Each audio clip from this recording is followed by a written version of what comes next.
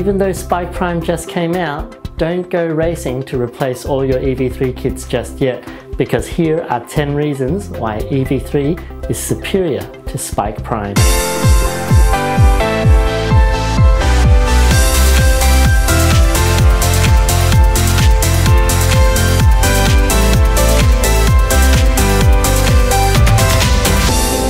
You might be thinking, hey Mr. Law, you did this whole other video about how great Spike Prime was compared to EV3. Well, no, I said that Spike Prime was better than EV3 for first LEGO League. There is a world outside competition, you know. And the first reason that EV3 is better than Spike Prime is in data logging. It's one of the first tools that you learn how to use if you go through the classic EV3 tutorials. Data logging is extremely important, and it is really useful for measuring anything over a length of time. You can measure gyroscope readings, you can measure light and darkness, ambient light, you can measure distances over time. It's very important. And you can, with EV3 and data logging, you can strap a very simple rig inside, say, a race car, and then log the G-forces as it goes around the track. You can do that with data logging, but you can't with Spike Prime. The second really important improvement that EV3 has over Spike Prime is daisy chaining. Okay, I'm not sure many people know about it, but the 8 ports on the EV3, you can extend that. You can multiply it by up to 4 times by daisy chaining through a USB cable up to 4 EV3 hubs. And that lets us build huge, incredibly intricate robots. We use daisy chain for our Bugatti Chiron dynamic display stand.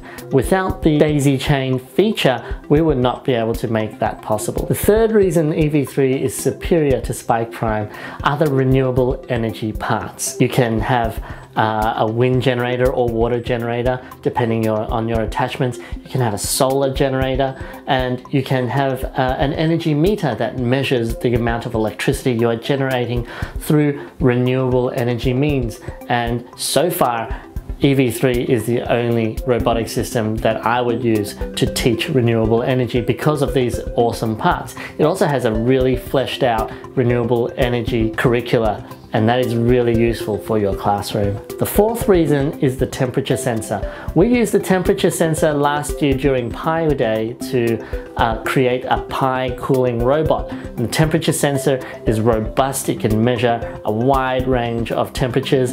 It is built so that it's easy to clean. It's just such a great bit of hardware that I'm really surprised that is available for a LEGO system. Reason number 5 is onboard debugging. It's not very often that this happens, but sometimes you don't have a computer close by to monitor your robot. Sometimes maybe your computer has just run out of battery, or maybe you're in an area, maybe even an FLL match where you're not allowed to have computers.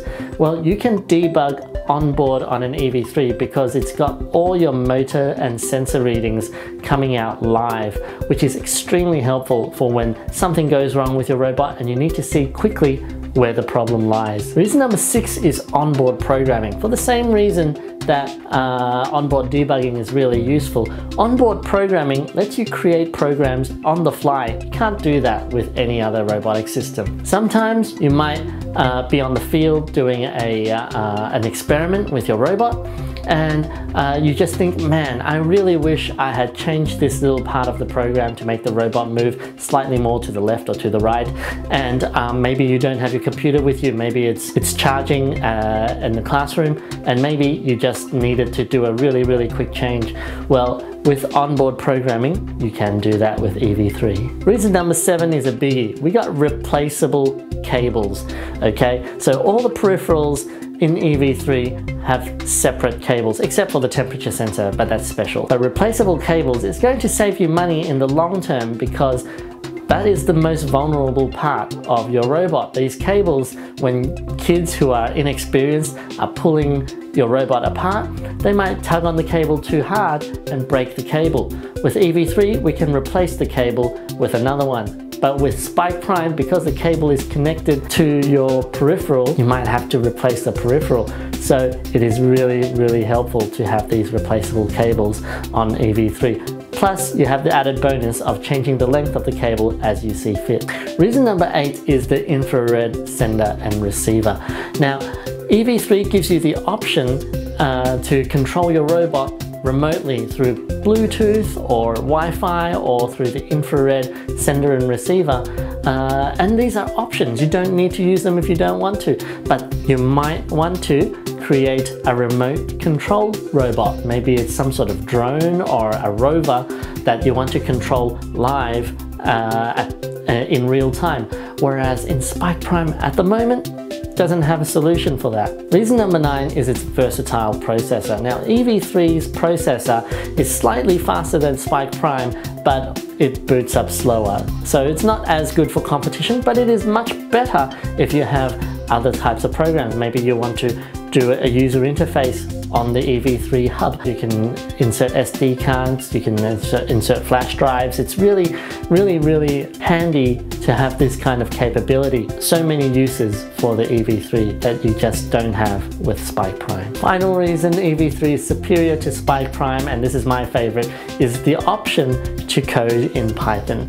And although the EV3 app comes with the block-based code and a Spike Prime has a Scratch 3 code, you just can't beat good old Python to give your kids, your students, the full coding experience. And you can do that only through EV3. At the moment, you might be able to do that with Spike Prime in the future, who knows. And that's it. Those are my 10 reasons why EV3 is still superior to Spike Prime.